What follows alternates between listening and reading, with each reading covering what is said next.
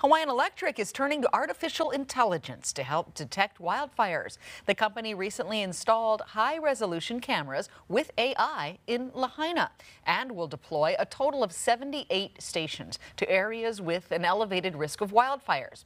Each station has 2 cameras to provide a 360-degree view. And the feeds, they'll be monitored around the clock.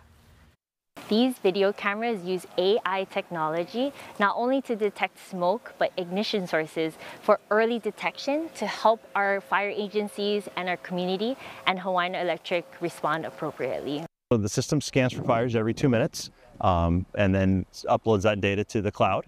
And then it goes to an operations center for review. And then if there is a confirmed fire, then it sends it out to the officials.